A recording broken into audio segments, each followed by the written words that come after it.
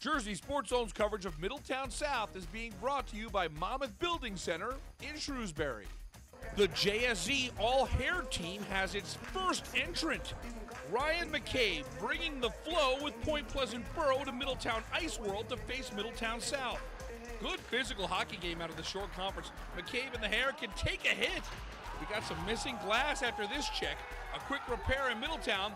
We were right back to the action. The Panthers strike first. Will Harrington feeds Aiden Ziliznicki on the doorstep. Nice finish there. Point Pleasant Boro takes a 1-0 lead on the road with 5:21 to go in the first. Under 2 minutes to go in the period. Mark Connor brings the puck into the zone. He's able to get off a good hard shot. The rebound goes right to Michael Hannigan. Fourth goal in 5 games for Hannigan.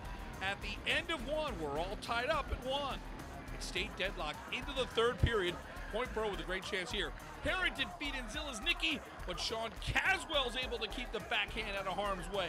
Caswell with 12 saves on the night. 10 minutes to go. It's Joe Ciervo winning the draw.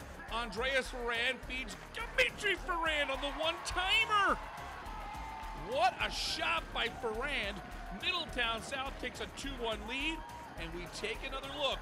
A family affair. Andreas feeds Demetri, and this rocket gives Middletown South a 2-1 lead. In the closing seconds, Point Boro pulls the goalie. Mark Connor gets to the corner, clears the puck, and this one is right on the mark. An empty net goal. Middletown South gets a 3-1 win at home over Point Pleasant Boro.